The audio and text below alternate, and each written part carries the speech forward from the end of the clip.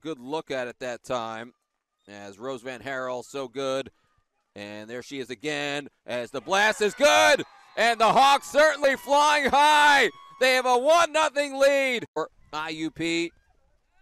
And Taylor Whitehead, number 18, an attacking player. And you once again will highlight Jess Davidson, who has the centering feed. It's there for Devin Johnson. And it's a deflection, and it's in.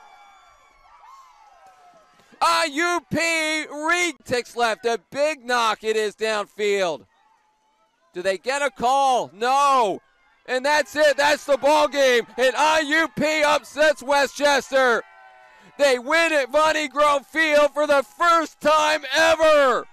As Kelly Terwilliger's Hawks are flying high here on the mainline area. The final score, IUP 2 and Westchester 1.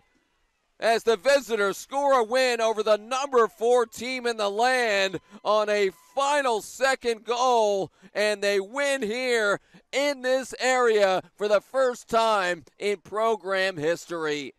A